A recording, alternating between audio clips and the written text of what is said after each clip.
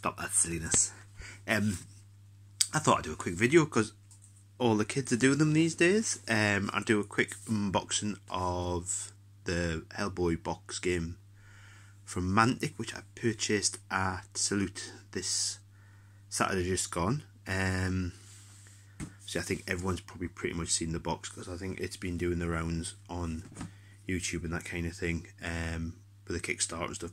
And I get from looking, I think the retail box is just probably slightly smaller than the, well, considerably smaller than some of the Kickstarter boxes. But lovely big Mike Mignola Hellboy on the front. Got Abe on that side. The same Hellboy on that side. And there's Liz there. And I'm guessing it's Kraus there. Right, now we'll open it up, see what's inside. Doing this one-handed. Come on. And we're off. Right. First things on the top is the card stock.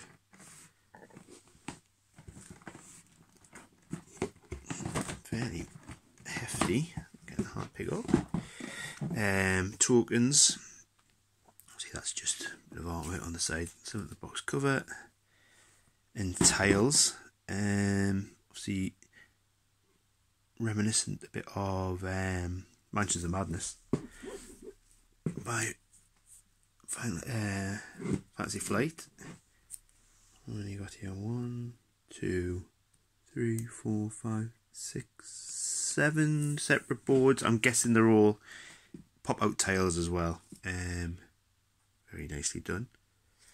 What else we got here? Star Saga flyer, Dungeon Saga flyer on the other side. With a board game.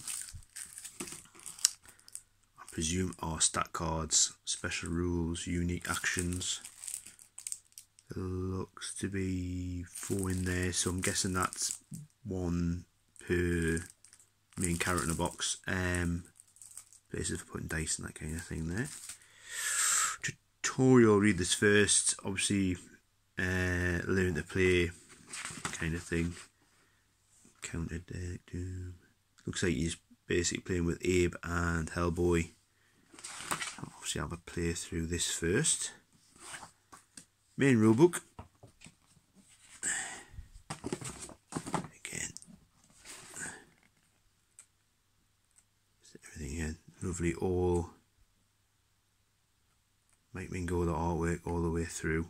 I mean, as I think everyone knows, it's based on the comic, not the films. I haven't seen a single picture of Ron Perlman's big chin in anything, actually. So, not that there's anything wrong with films. I do like the films. Looking forward to the new one. But obviously, the original Mike Mignola Dark Horse comics are one of my top favourite comics of all time. Why I didn't back the Kickstarter, I must have had a moment of sanity. Just thought what my wife might say if a big box came in. So any Gribblies. Big tentacle face dude. I think initially when I first saw him, I thought he was going to be the monster, I can't think of his name, who's in the Golden Army, the guy with the metal fist on the chain. But he's not. Very old one, Cthulhu-y kind of look going on. I mean, that seems to be the theme in the whole box. As we move on to some tentacles. Very nice. It's hard to tell, but you can see it's probably pretty much the size of 2 of these. So it's a big thing. Same with this guy here. One thing I do like is you can see it's actually smashing up through the floorboards, which is quite nice. Very nice.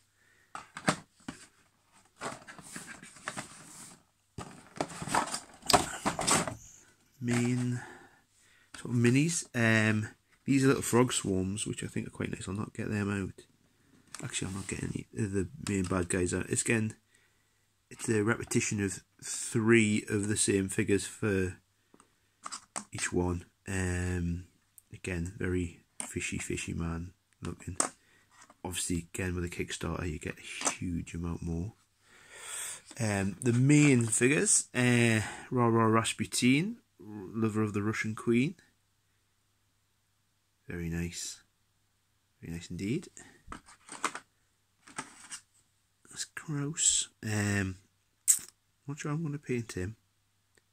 I want to keep it very close to the comic, so I will be using null and oil on these. Lots of it. There's Liz. Very nice figure. I had thought she had a pistol in that hand, but I must have been... Unless it's like a Kickstarter stretch goal or something. I like the flames in the hands, so that's cool. That's going to be nice to paint. Abe. Oh no, Abe's got a pistol. I'm wondering if I'm getting that mixed up with Liz. Again, another one. I'm not sure how I'm going to paint them. We'll have to wait and see. And then finally Big Red.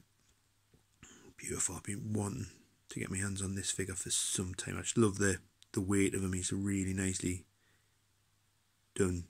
Very true to the comic. Love that. Now, I think there's more stuff in here.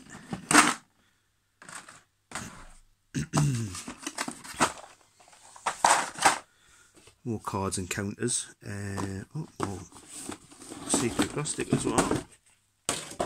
So, these look like bases to go, I'm guessing, on the main heroes just to differentiate them.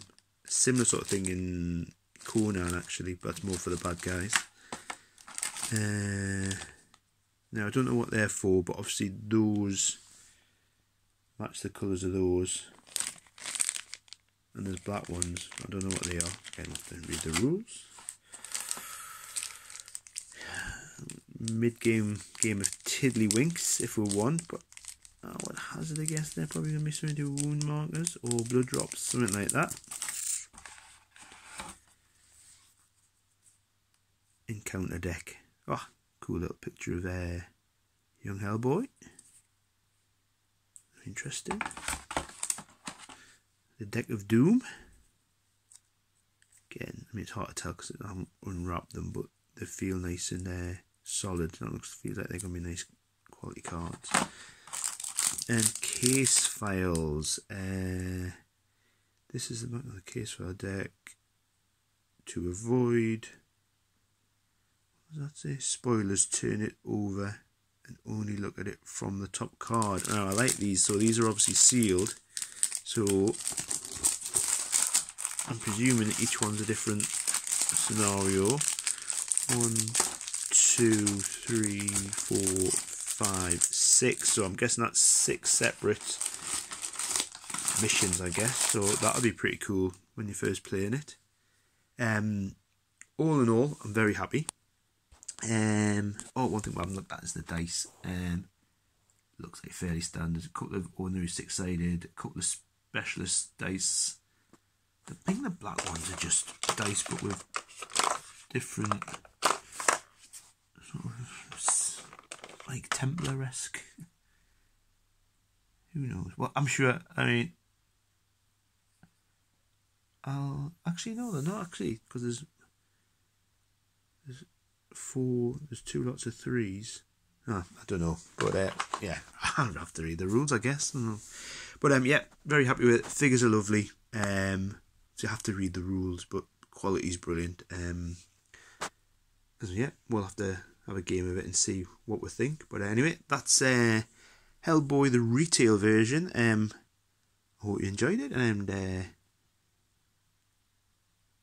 yeah, I hope you enjoyed it. Anyway, thanks a lot, guys, and I'll speak to you soon. Cheers.